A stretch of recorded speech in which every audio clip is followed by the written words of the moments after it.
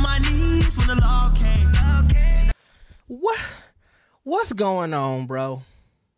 What is going on in the USA? Actually, you know what? Thank you, Young Thug, because I'm so tired of talking about this damn election. I'm so glad to get back to the hip-hop. Y'all don't understand. But y'all, before we even get into the tweet and what Thug said about Gunna, I just need to have a conversation with Thug's lawyer. What is considered violating Thug's probation? Because ever since he got out, first he putting out tweets about rats. Now he telling Gunna, hey, we not friends, bro. Like, anything that got to do with the streets, Young Thug should be staying very far away from it. Now, he tweeted this, and by the way, the tweet says, Gunna, stop acting like we friends on the internet. I don't know you, my guy. But every time I see a tweet from Young Thug, I think to myself, my nigga not gonna make it 15 years, bro. That 15 years of probation, bro, every time it's something he should not be involved in, he tweeting about it. This should not be on the internet, bro. He should not be letting the government and the courthouses know that he got any issue with any of the co-defendants or anybody involved in that YSL shit. Why are you doing this? And like I said, some people are trying to say he got hacked. And I don't know, maybe his lawyer, he gonna go to the courts and say, you know, he got hacked. He didn't say nothing about no rats. He didn't say nothing about Gunna. They're hacking his account. And maybe they'll go for that. But at a certain point in time, my nigga, it looked like if you can't tweet about nothing positive, you need to shut the shit down. Shut it all down. Okay? Now, let's just get back to the main meat and potatoes. Y'all know when Thug got out, I said, look, are we going to see a reconciliation between Thug and Gunna? Because to me, it wasn't really clear when Thug was locked up how serious the beef was. Now, I know Thug's kids, they made a diss song about Gunna. And I know Thug's family was basically calling out Gunna, calling him a snitch too. And I know it was some other members or people who might be cool with the YSL music label. I'm not going to call it a gang. It was a music label to me.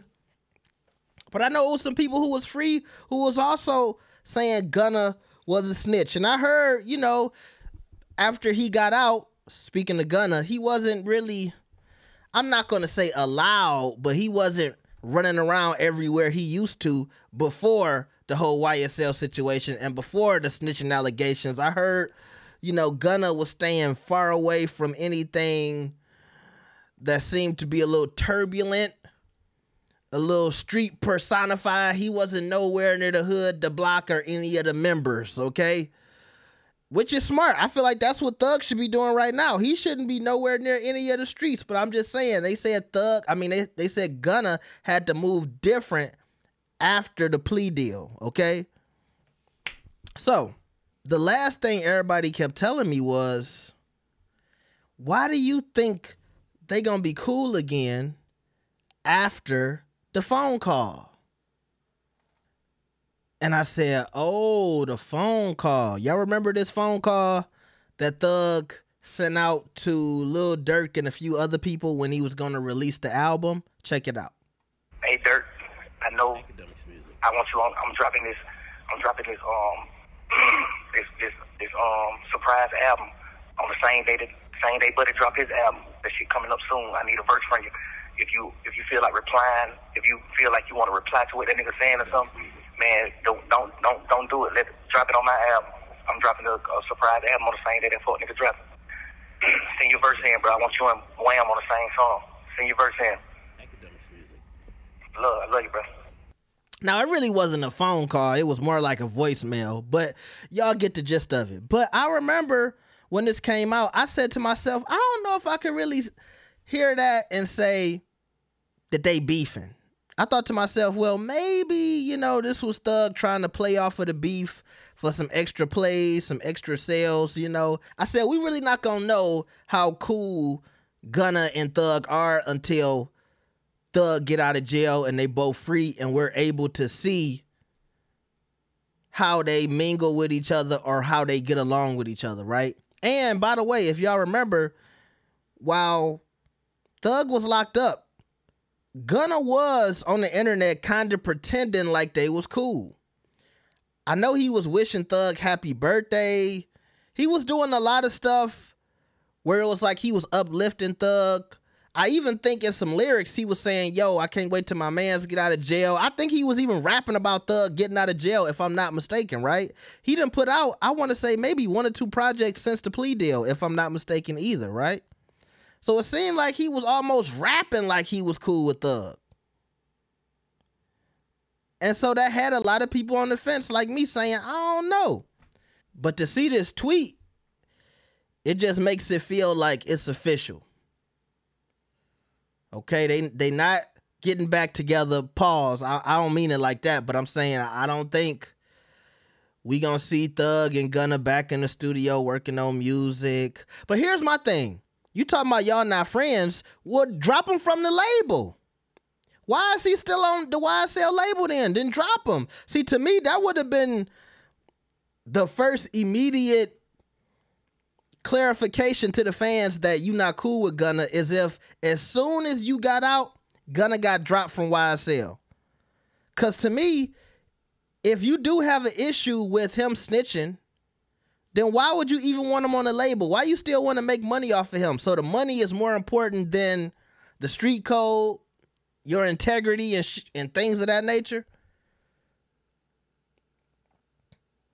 Because to me, if you care so much about the streets, then he shouldn't be on the label. I don't think it's like hood or like street certified for you to make money off of him, but you think he a snitch. He shouldn't be associated at all with you or your business, if you ask me. And remember when Thug got the details of his probation, it said he was allowed to be around Gunna. And I was wondering, did Thug's lawyer push for that? Or was that something that was just automatically put in his probation details because Gunna was on the label, right? So even with this tweet, I'm still confused. Y'all got to let me know. Do y'all think Thug was hacked? Y'all think this is real? Let me know. Do y'all think it's really over between the Atlanta fashionistas? Because remember, the first little rap fashionistas, it was Thug and Uzi. Then it seemed like Thug replaced Uzi with Gunna. If y'all remember the timeline, okay? So like the video and subscribe. I'll see y'all next time. Peace.